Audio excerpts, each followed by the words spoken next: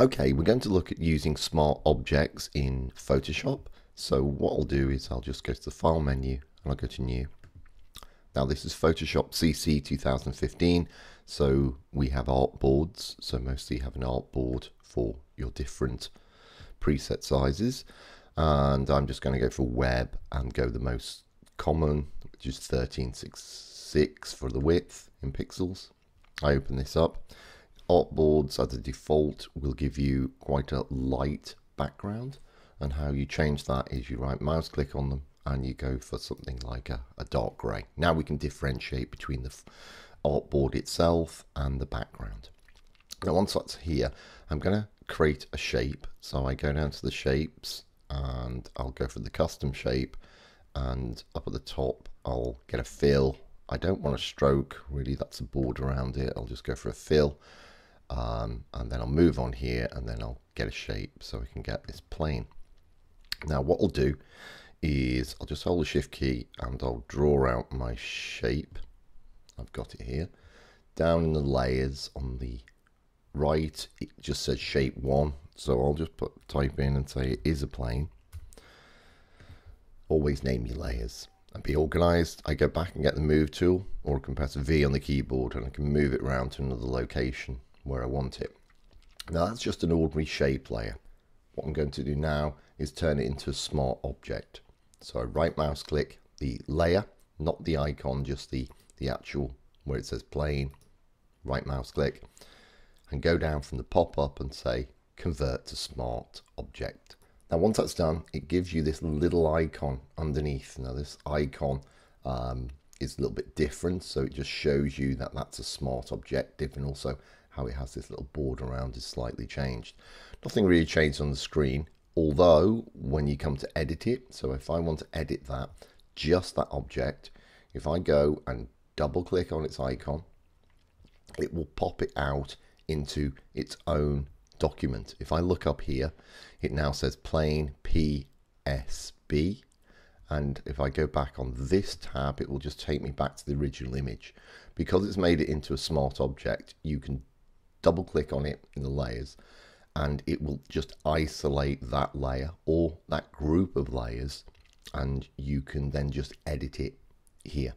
So say for example I want to change its color, so I click on the shape tool, I then go up and make sure I've got it selected. Yeah, I got it selected, shape tool up here, and I'll change it and make it a blue color. Now what you can do is just go file and save and close that down, but you can just close the close button on the tab. It'll prompt you to save and you're back there. So it's changed to blue. Now that mightn't be a big deal because you can do it on the page, but where the power comes in is this. What I'm going to do is duplicate that. Number of ways you can duplicate is you can press Alt on your keyboard and drag out, and that will duplicate it. The other way is with the layer selected, pressing Control J on a PC or Command J on an Apple Mac, and that will duplicate it and put it directly on top. Or you can just drag it down to the new layer icon in the bottom of the layers panel, and that will create a new layer. Now I've got a number of planes here. Now what I'm going to do is I'm going to make them different sizes. So hold the shift key, going for one of the corners, then I'm going to press enter or return, or you can click the commit tick. So they're all going to be many different sizes. So I've got that there. I bring this over, I might make this a bit bigger. With these being shapes, there shouldn't be a loss in quality. And again, I might with this one turn, oops, I might turn it around. So do that.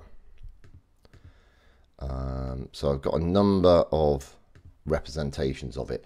Now probably your best bet would be to make sure when you go through here is to get rid of the plane where it says copy and name them appropriately. So you might do plane 1, plane 2, whatever you want to do, but probably getting rid of where it says copy to is not so good. Okay, so what I will do is any one of those in the layers, I double click on the icon, it isolates it, and this time I'm going to change its color again. So I make sure I have it selected. I click with the move tool, then I go down to the shapes and I click on that, and then this time I'll change the color and I'll make it red. Once I've done that, I can close it down, the tab, it will prompt me to save, and they've all changed color, no matter what size they were or what position they're in. This is a good thing you can do with smart objects. Okay, this is an example of having a smart object that has a number of layers within it, and see how you can use that. So if I go to the File menu, I go to New, what I will do is go to something like where it's got iPhone 5. I click that, it gives me the artboard. I right mouse click, I change it to dark grey, the background. I have my artboard here. Now what I'm going to do is duplicate the artboard. So I have a tutorial screencast how to use artboards, but say if I wanted to duplicate it, I would hold the Alt key on the keyboard, I click on the title of the artboard and just drag it out. So I've got 2 of them on here. Now I'll just rename them. So I click on the artboards at the side. So this bottom one here, I'm just going to rename this Home. That's my home screen, and I'll call this Info screen. So these are sorts of representations of 2 screens, or it could be websites, or it could be posters, anything you want. Now I want to create a bar up at the top, so I'll come up here with the bar, and I'm going to create a shape. Just drag that out, pull it out here like that. Then I click tick. Now what I might do is I might put some other items on there. I'm going to have, so oops, I'm going to put a hamburger menu on there. There you go. Okay, I've got a hamburger menu on there. The next thing I will do is maybe put some other sort of object on it. I'll come along. This is just an example of how this would work. Okay, I've got another shape. Okay, and I bring that shape in. Like that. So I've set up just a representation of a menu bar, and you probably do it in detail, make sure you get it all right. Now, say for example, I want that on top of each of my artboards. Now, if I shift click those 3 items, either on here, or I can go down here and shift click them in the layers so they're all selected. I can then right mouse click at the side of one of them and convert to smart object. Now what it will do is create them all into one. Now it's just taken one of the names, which is the name of the icon, Atom. So I'm going to change Atom to menu bar. I want to change it to menu bar. That's more recognizable. So change it to menu bar.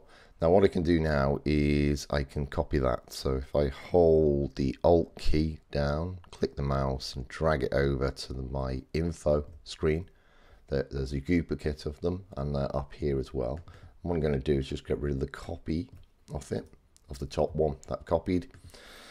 Now if I just double click on either of those menu bars, it should open up into isolation here. Now if I come along here, click the rectangle background here, I can then click on the shapes icon that's here, or you can get the properties up here. Sometimes you have to get the selection tool, path selection tools with some of these to get the options up. Now once I've done that, I will just change it to a different color somewhere in here. Let's see if I go for something like a yellowy color. Change it to yellow.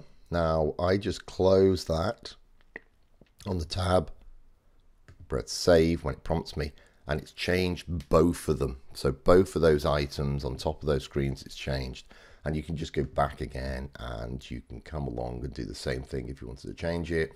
So you can change it as many times as you want. So this sort of speeds up the process you're using, and sometimes you might have very complicated items, especially if you're doing UI, and you can actually just group together all those small little elements into one component, which is a smart object, and then they can be double clicked and taken away in isolation and edited. Once you've edited it in whatever way you want to do, you can move things over and change them around. If I move that over like that and then close it down. So that's the power of a smart object. Really good for, again, grouping things together. It avoids you having them all in folders loose, or having to group, or also the worst case scenarios, flatten items only to find out later on you want to edit them and you can't because they're flat.